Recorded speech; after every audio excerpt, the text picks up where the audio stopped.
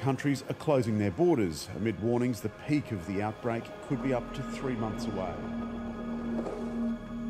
To try to stop its rapid spread, stricter controls are now being introduced.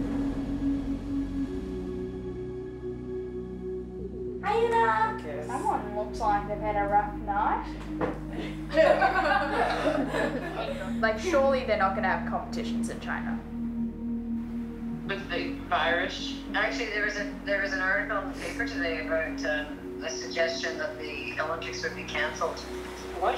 Well, because it's in Asia. I mean, who knows what's going to happen between now and July. It started in China, but the World Health Organization says COVID-19's focal point has quickly shifted. A big-ticket event brought down by the viral threat. The government asks Australians to reconsider all non-essential overseas trips. Increasingly likely the Tokyo Olympic Games will be postponed until next year because of the pandemic. Borders are now officially closed with a ban on all international visitors coming into force.